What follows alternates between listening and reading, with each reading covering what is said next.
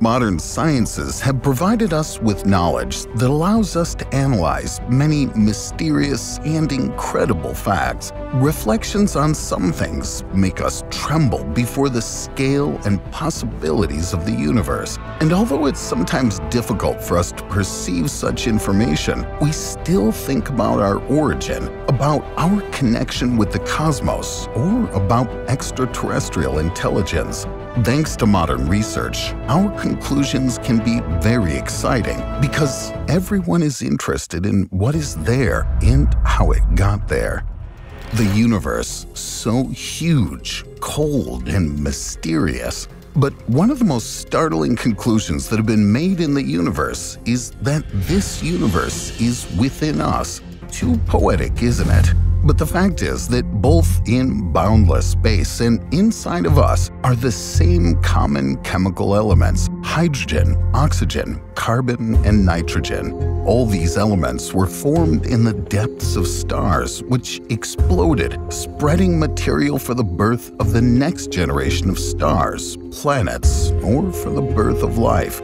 Realizing the fact of oneness with something incomprehensible is inspiring, isn't it? We don't consist of some rare isotopes found only on our planet. And this leads us to another interesting thought. Maybe we're not alone in the universe after all. And if aliens exist, how advanced could they be? Renowned astrophysicist and popularizer of science Neil deGrasse Tyson describes an interesting and at the same time disturbing thought. He gives an example of the similarity of human and chimpanzee DNA, which is almost 99%. Despite this similarity, humans have a clear superiority in intelligence. It turns out that everything that we are and that distinguishes us from chimpanzees appears in about 1% difference in DNA. It's just incredible. To us, this difference in intelligence seems huge because chimpanzees, for example, are not able to design the Hubble Space Telescope.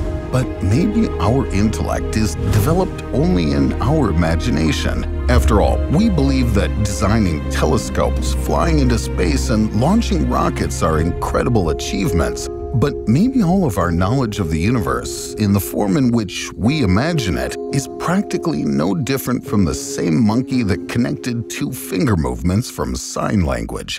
Maybe the difference isn't that big. We say to ourselves that this is a lot, but maybe it's almost nothing.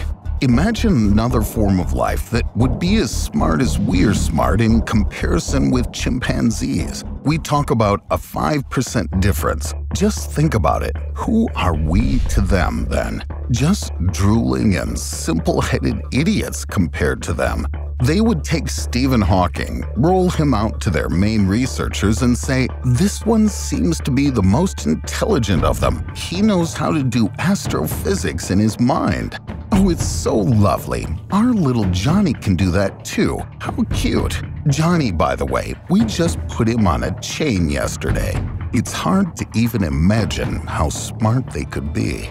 Perhaps their children design satellites and understand all the things that even the greatest minds of mankind cannot understand.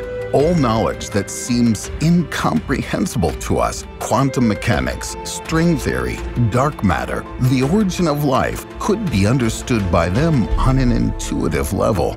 All symphonies will be written and simply hung on their refrigerator, like children's drawings on our refrigerators.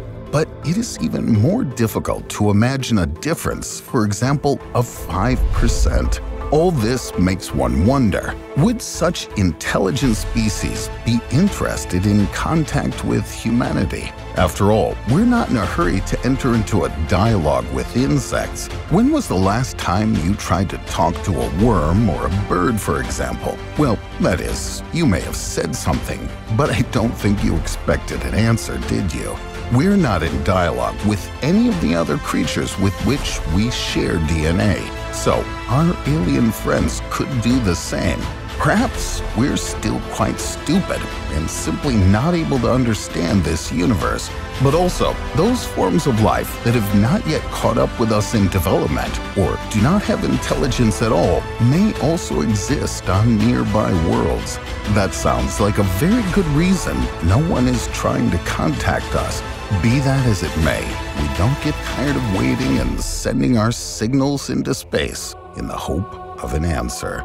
Well, you watched the video to the end. You probably liked it, which means that it's time to click under the video and subscribe to the channel. After all, you also have questions that have not yet been answered and do not give you peace of mind.